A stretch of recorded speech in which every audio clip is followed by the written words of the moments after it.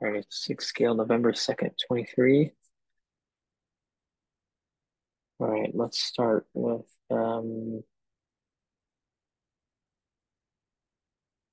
release V11. So like the only thing I wanted to do with this is to just mention your PR and then I because I thought it would unless you let me see, do you have us the other okay, yeah, so I wanted to see the with the labels, I just wanted to show it. Let me see if I can load the page.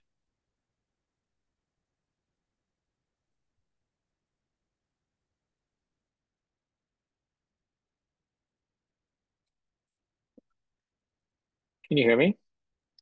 Yeah, I don't I know if can I'm hear still you. connected or not. Okay. I don't know why I can't.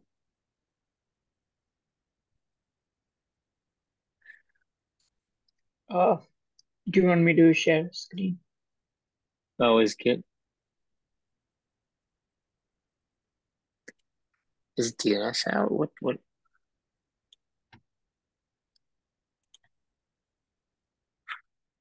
oh, so Cloudflare is down.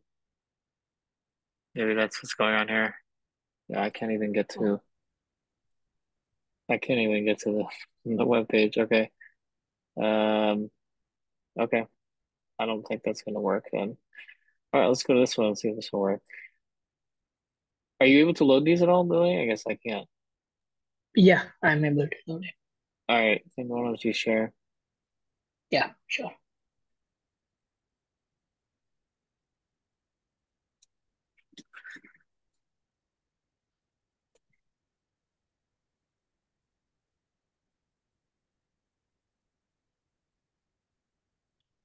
Okay.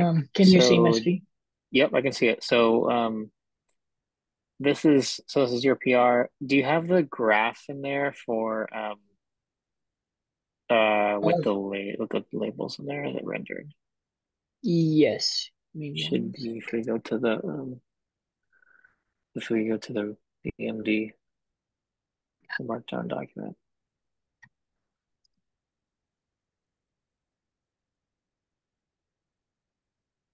So, this is the document, and I think we should have release V1 labels here as well. Yeah. Oh, okay, cool. So, the major update here is that we have past three release data. So this is V59, V60, V1.1, and this red one is the change in Kate's provider. Okay, So yeah, it's clearly evident. Not sure why this is September 6th. It should be September. Uh, sorry, not sure why this is September 3rd. It should be September 6th. Uh, it's correction we will have to make. okay. Let me see Does here. I think maybe we can talk about well real quick the formatting because like I was just thinking to myself. So you have go to your markdown. You've got a key, right? You've got it says what each. Sure. Here. Yeah. Yeah, okay. So you've got gray, blue, green,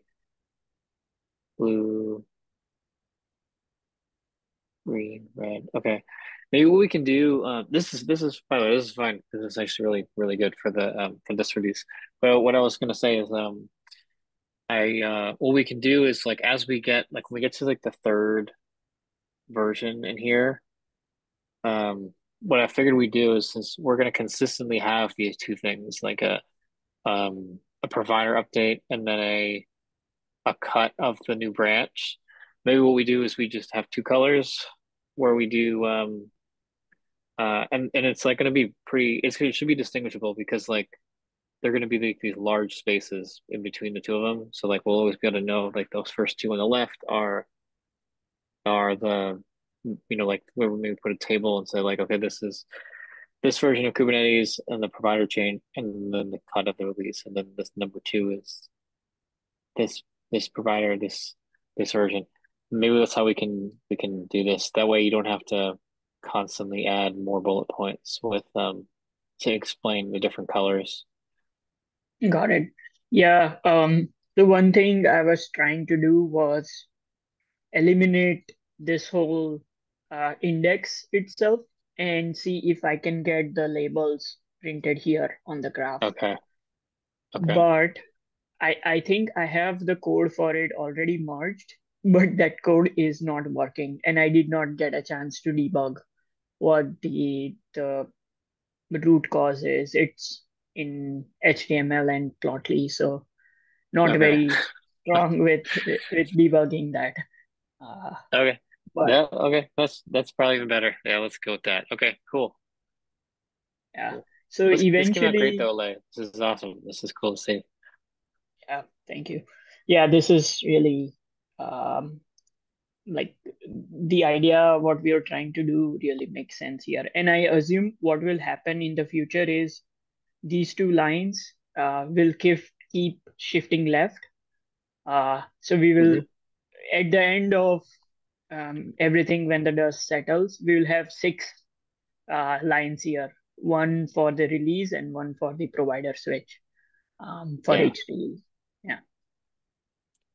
Yeah, we basically what ends up happening is like that gray line ends up becoming right next to that y-axis. Yeah. Yes. So yeah, that's a quick update. Uh, Cool. this is the chart, and it's some of the problems that we have been seeing with the groupings here. Hmm. They actually are very evident after these lines because I mean this line should be here. It's a bug. I'll go fix it immediately. But yeah, the observation problems are seem to be at least happening after the provider switch. So um, that's an additional point for when we get to debug these. Yeah. Okay. Yeah. uh, some more updates. Sorry, Ali, what was the Yeah. metric? So the this one. Yeah, I just was trying to understand if the metric can vary in a nature, you know. So, for example, if you have higher collisions, then I expect patch to fail, and then you need to retry. So maybe we can correlate it with number of requeues, number of errors, and such. Yeah, that's a good point, but I don't see. So the metric is that for every 100 VMIs, how many patch calls does the KubeVirt stack makes, right? And over the last three releases, we have seen that in release 0.60, we increased from around 100 to 200, and uh, we have been stable here. And this increase was actually found out that we added uh, a annotation or a label patch in the word controller code base. So that's why we see this increase during this time, and it has been stable from there. Um, After the provider, I don't see a reason why we should expect entries like this, right, on the lower end. So 120, yeah, 129. I understand. You know, it could be maybe a correlation with two events. So bumping up the Kubernetes and at the same time some changing KubeVirt. Yeah, yeah, that could be. So um, I think what I was trying to say is if this was collision errors, if we would see the scatter on the top side and not on the bottom side of the graph. And we are seeing on the bottom side. So I don't know if this is false observation or whether there was some kind of a change where two patch calls are bunched into one. Because if that is happening, then this can make sense. But I did not see any such change go through. So yeah, I'm not really sure why we get this scatter here.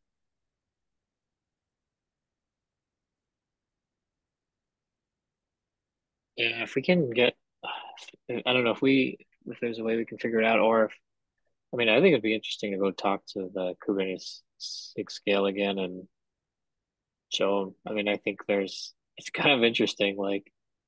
Uh, like I wonder if they did some sort of optimization around patches or control the runtime, how to change.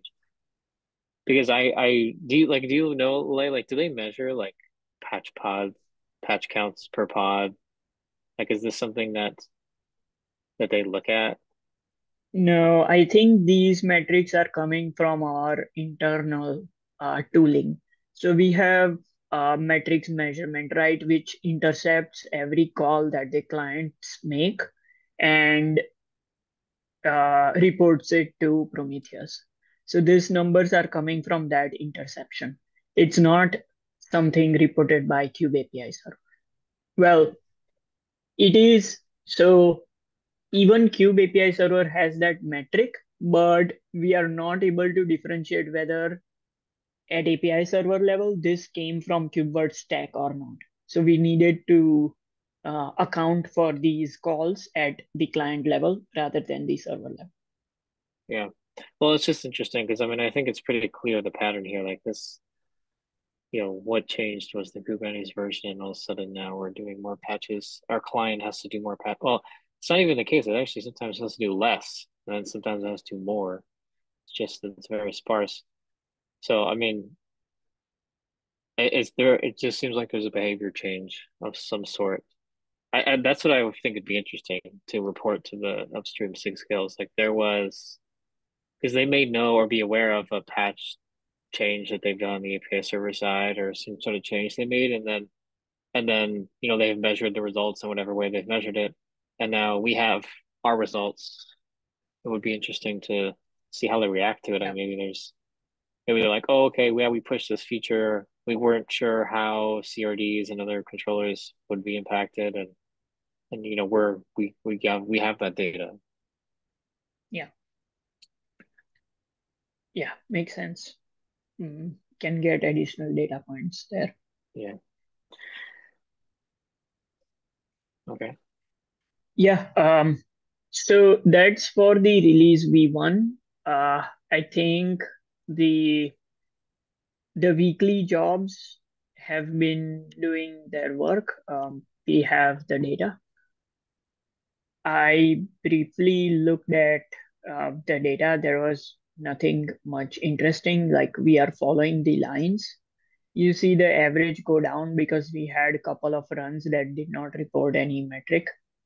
And this is consistent across both the graphs.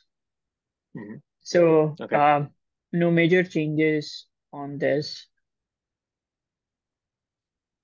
Yeah, even here. Okay. All right. Yeah, so that's all I had for the um, for walking through the graphs. I think one more um, since V11 has released, I think it will be great to plan a little bit for V12. I did not get a chance to brainstorm what all we need for 1.2, but I was hoping that we can at least throw out some ideas of what we need for 1.2 and in subsequent calls maybe um, triage that a little bit.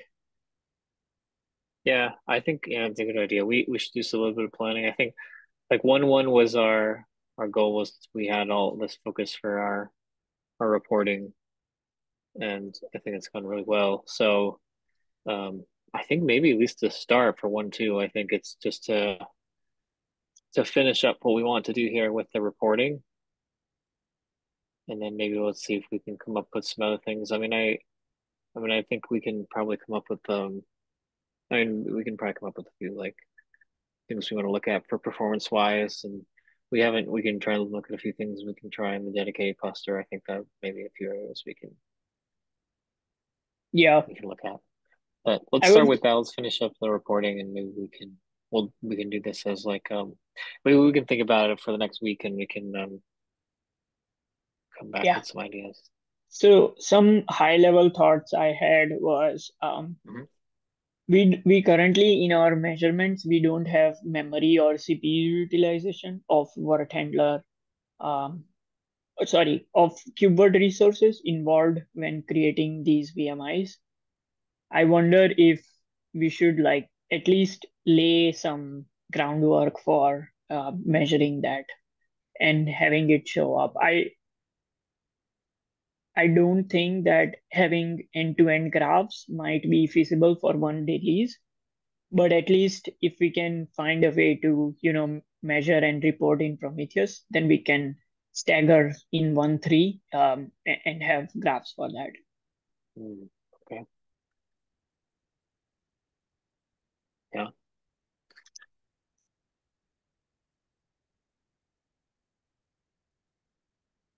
Yeah, right now we basically have the job that tells us like if we've increased or decreased, and that's all. That's just, on a PR if we go over the limit, but it's not very specific. Doesn't even tell us how Yeah, much. yeah, Yeah, that would be a nice addition for measurements. Okay. All right. Well, yeah, I mean, I think like, I don't know, like I don't have anything else right now, but maybe we can like, we'll take the week or a week or two and we'll just have this as a floating topic the next few weeks and we'll just keep working on, come up with yeah, ideas for this. sure, makes sense. Okay. Yeah, I'll keep adding to this as things come up and we can discuss. Okay. All right. What's number three? Yeah, so I wanted to share some graphs.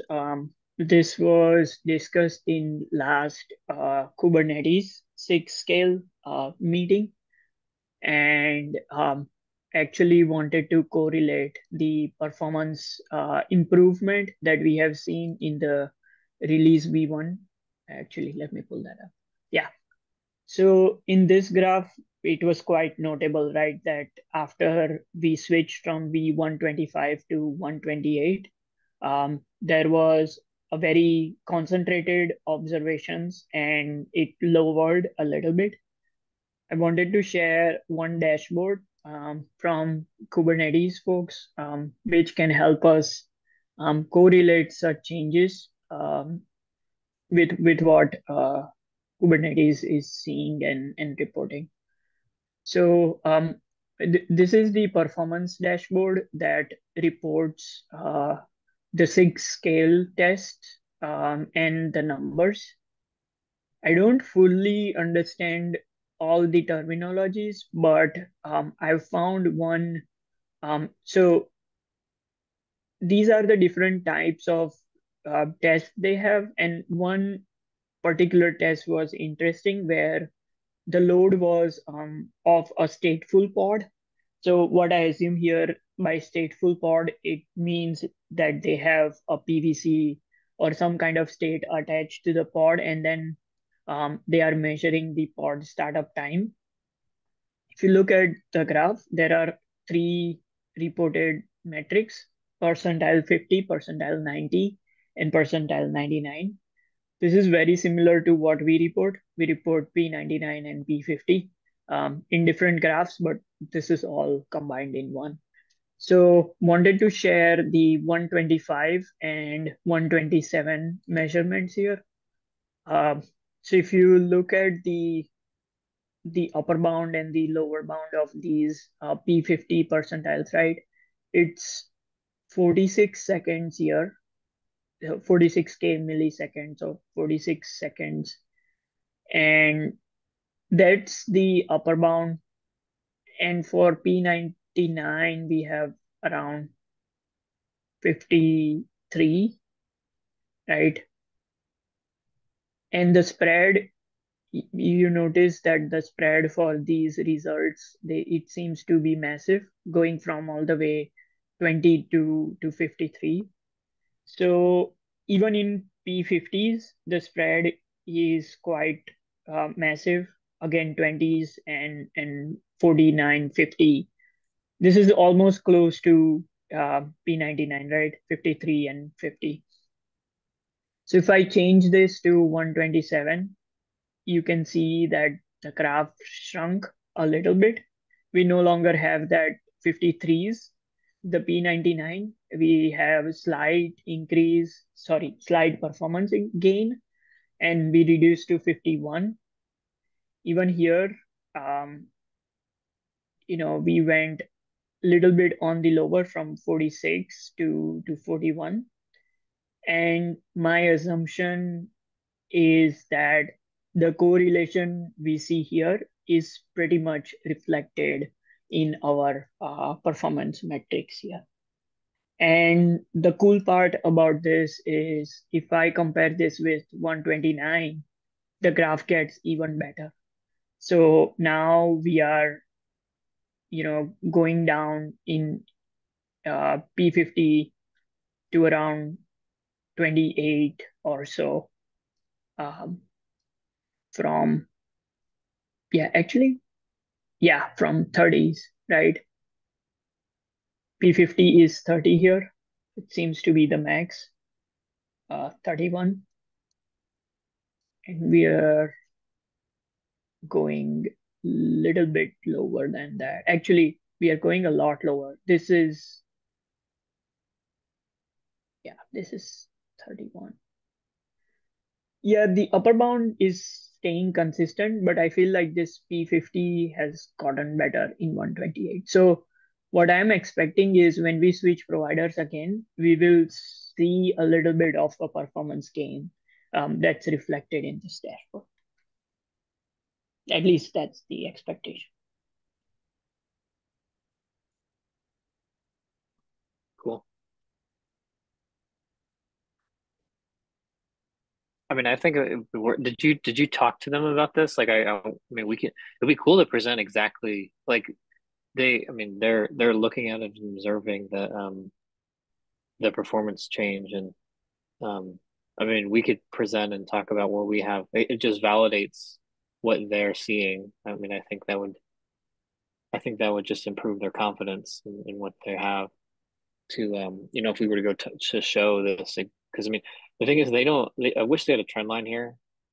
I mean, you're trying to show it, but we can clearly see the trend line, and I think that would be cool to show. Yeah, no, I did not get a chance to talk about the observations. Last time when we talked, it was just about sharing and telling. So we did not know about this dashboard at all. Hmm. So until now, all the conversation has been about information gathering. Right. Um, Okay. yeah, Well, we I can we can still, always go back. I mean, I think like it'd be cool just to share, because our reporting is getting better, and with the trend line, I mean it I think it goes along with what's shown here. Like I was saying, I wish they had a trend line. I think it would look similar to ours. But showing it from our end, I think will increase their confidence in what they've seen. I think that group would find it pretty cool to see. yeah.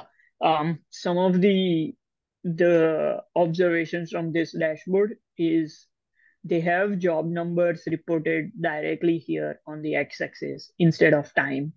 Um, and that is really helpful because if you go click at the link, it will directly go to the job where this observation was reported from.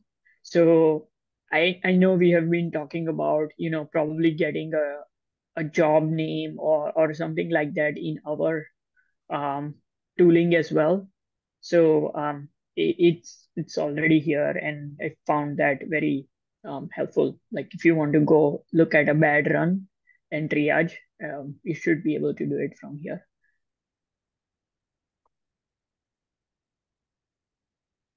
Cool.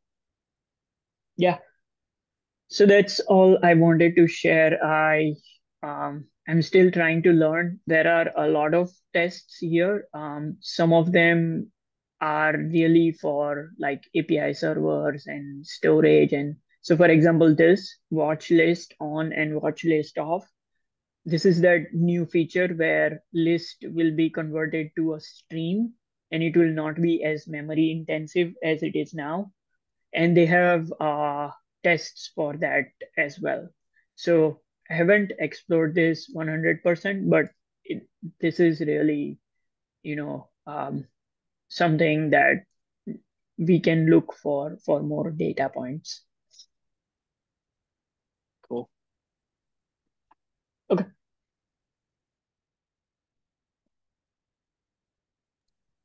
Okay. that's all I had. Yep. All right. I think yeah, that's all we have for point for agenda items. All right. I think anything else then? Any other open items?